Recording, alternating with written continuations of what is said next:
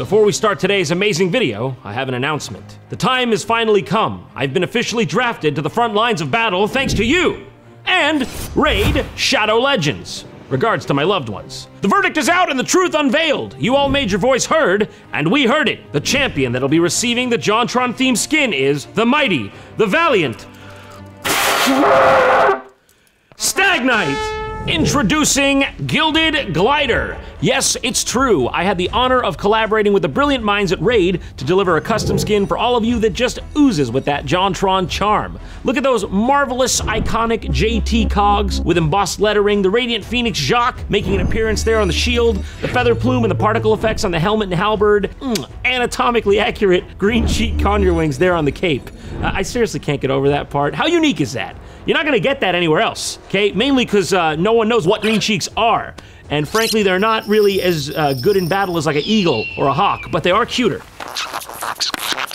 But wait, you mean to tell me it gets even better? Well, the skin is completely free! If you're new to Raid or thinking about giving it a shot, download the game using the link in my description and simply use the promo code on screen here. Just wang that bad boy in and you'll be in possession of both the Stagnite champion and my custom skin. Lucky you. And as for all you Raid veterans, don't worry, there's good news for you too. You'll also get a chance to snatch up both my skin and Stagnite through special in-game tournaments starting August 7th, so keep your eyes peeled. And seriously, a massive thank you to Raid for letting me be a part of something so awesome and supporting my ability to make videos for you guys throughout all these years. And of course, a thank you to all of you who voted and made this a possibility. Gilded Gliders, to arms!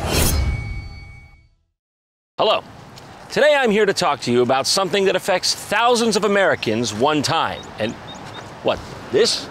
I didn't even see this, I didn't even know this was here. What, you think I'm trying to cash in on that renewed international interest in submarines? You think I'm trying to dip into that sweet, sweet, timely June 22nd Google Trends spike? Disgusting, that's really what you think of me? I would never do that. I'm here for the disaster tangentially related to that one, the Titanic, the boat that sank. Here comes a new challenger! I keep trying to right this ship, but those icebergs just keep on a-coming. That's right, I'm making yet another video about the Titanic. How is it even possible? And God knows, at this point, you know, it might not even be the last one. Also, I definitely wasn't already planning this video 5 months ago before a certain international incident occurred and captured the global imagination. You know, couldn't be me, you know, rushing this video forward in production to capitalize on a trend and still being late, so it's not even trending anymore. I'm a man of principles. Anyways, look at this, check this out. Tell me, what do an Australian mega mogul and a cruise liner have to do with each other in the year of our Lord 2023? If you said sequel to the Titanic, literally called Titanic II, you'd be a suspiciously good guesser, but also unfortunately correct. Oh, I'm making that up? You're calling me a liar? Well, why don't you tell that to Clive, National Living Treasure Palmer, the man of the hour and the brains behind the operation to resurrect the doomed vessel. By the way, I'm dead serious, that is officially his title. He's one of 100 people to have the designation of National Living Treasure in Australia. Oh, and by the way, I should mention, he's the only one on the list where it specifies specifically placed on list after his staff were instructed to vote for him, so. We're in for a good one. If you've never heard of Clive Palmer, just know he's a force to be reckoned with, okay? He's an Australian billionaire, industrial magnate, and politically outspoken citizen. Just for some reference on the kind of guy we're talking about here, he has a real-life dinosaur park and 3 billion Australian dollars, which I presume still converts to a decent amount of real-world money. If there's anyone that could bring back this boat, it's him. And mainly because I think he's the only one who wants to do it. He's even gone so far as trying to hype up public interest to complete the project, releasing PR videos such as the official Titanic II promo video, Awesome, showcasing his vision of how he would faithfully recreate the ship in all its glory. But my favorite part of this video is just how he goes up to a bunch of random people on the street and he's like, what do you think of this idea? And they're just completely confused in a realistic way. To build another replica of that's going to cost them a lot of money, isn't it? I think it's interesting. Are they planning to sail it or just use it as a museum? Is it for art or for use or for... Full size. Are they actually going to sail it or is it just... Huh. Titanic II? I'm on crack and even I think that's whack. Anyways, empty your pockets. Right now, everything, yeah, I'm serious. But how could such a task be accomplished, you might ask? Well, thanks to investigative journalist Ray Martin, 60 Minutes Australia provides us the answer, as well as an all-access pass behind the man, the myth, the national living treasure? Let's find out together. Mention the name Clive Palmer, and everything that comes to mind is big. Big money, big ideas, big opinions. Now, right off the bat, that's sus. I feel like you're being a bit cheeky. Well, down here in the description, they made sure to put big in all capitals, so. No, I'm sure that was just caps lock was on. That's all it was. One of Australia's richest men, he's also one of the most outspoken.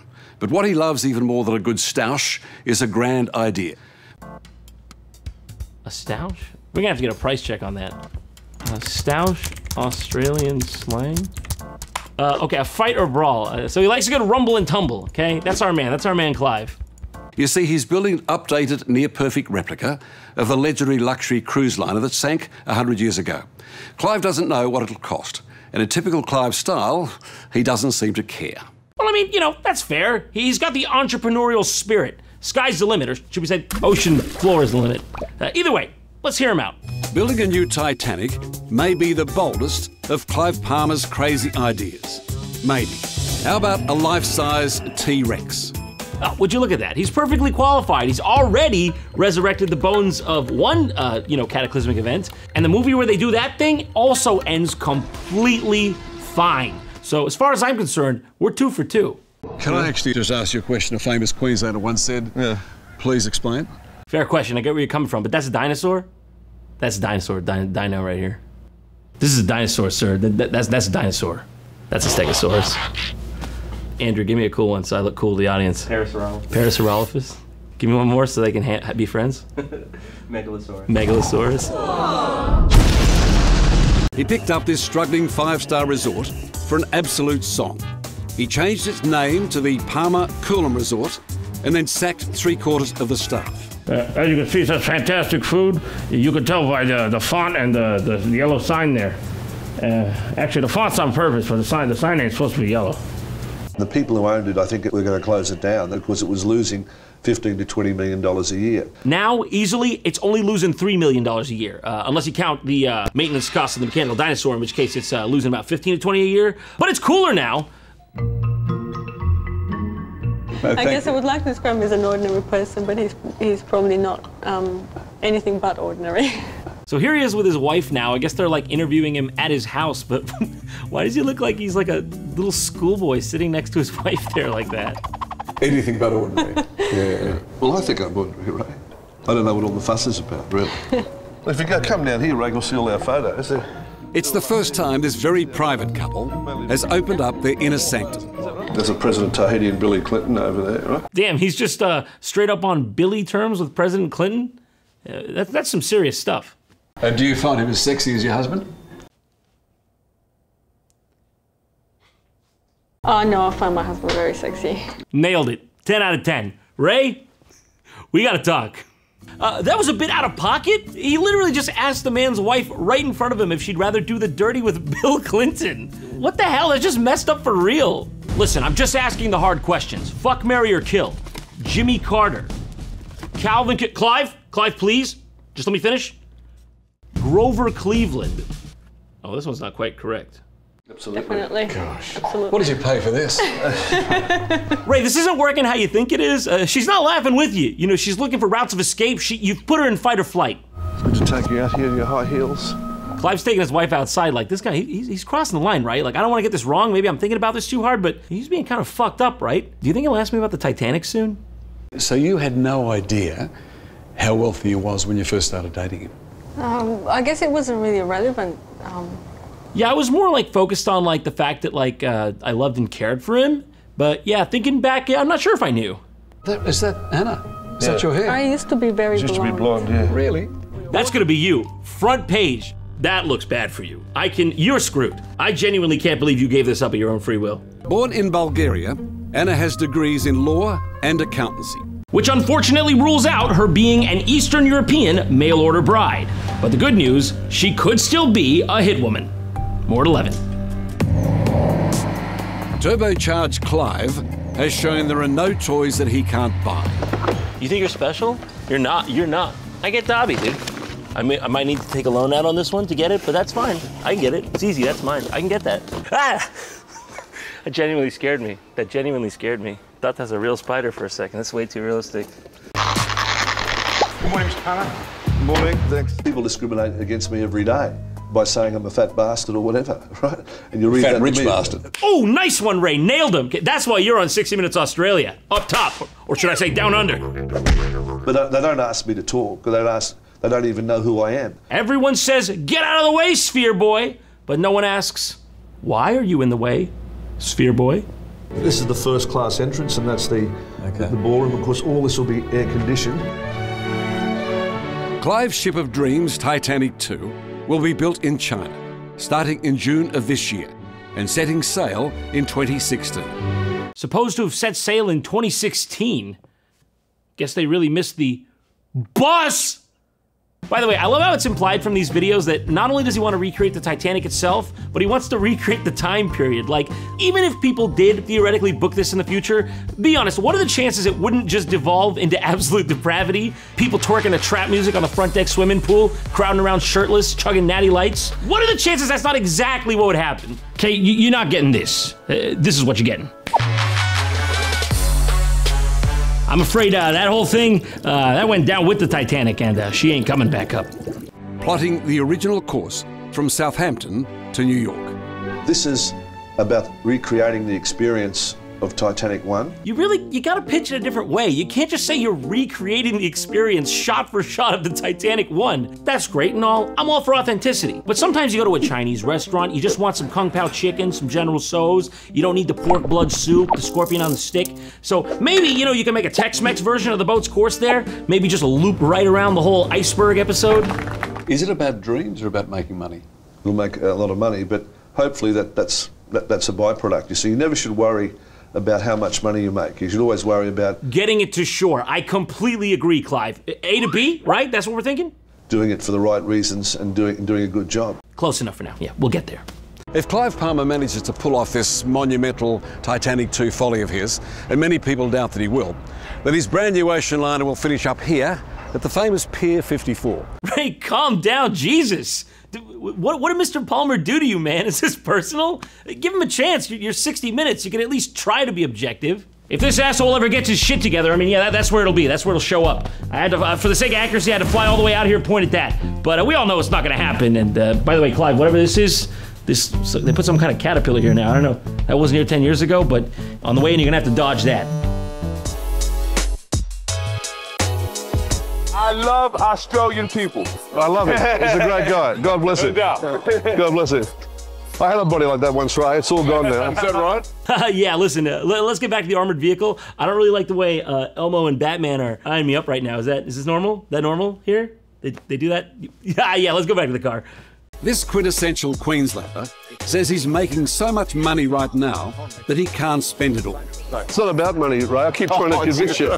Dude, it's so cringy. In almost every scene, like for real, he just keeps mentioning money, and then Clive's like, it's not about the money, dude. Is it about dreams or about making money?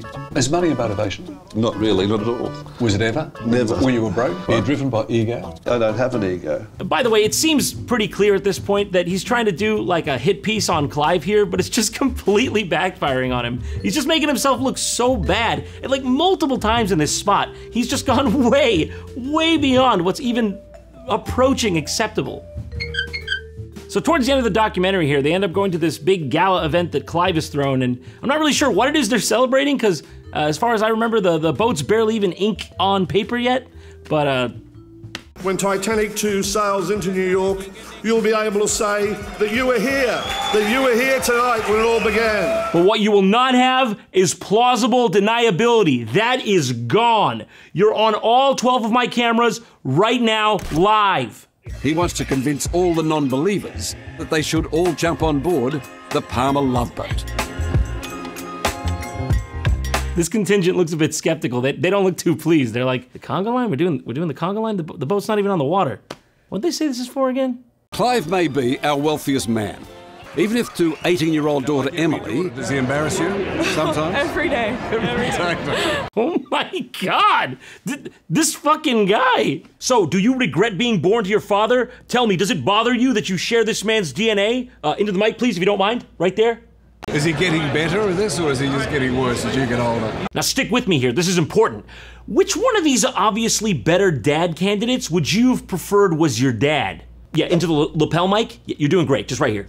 I think getting worse, I would say. Yeah, I like my dad. Yeah, I like my dad, thanks. Who are you? Yeah, no, I like my dad, yeah. So anyways, as this whole thing draws to an end, Clive and Ray sit down for one last heart-to-heart. And Clive has some words of inspiration for us all.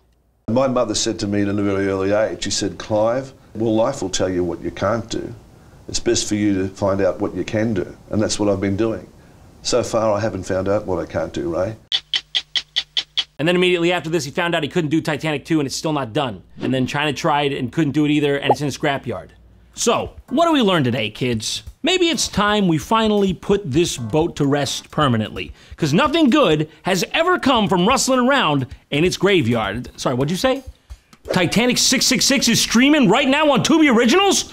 Oh, this boat will never die. Keep it coming. Oh, I love it. Feed me the slop. Now that's not the kind of thing you want to see rocking up on your doorstep if you're a citizen of an Axis country. Hey. Knock, knock. It's the U.S. government. We brought the ghost ship.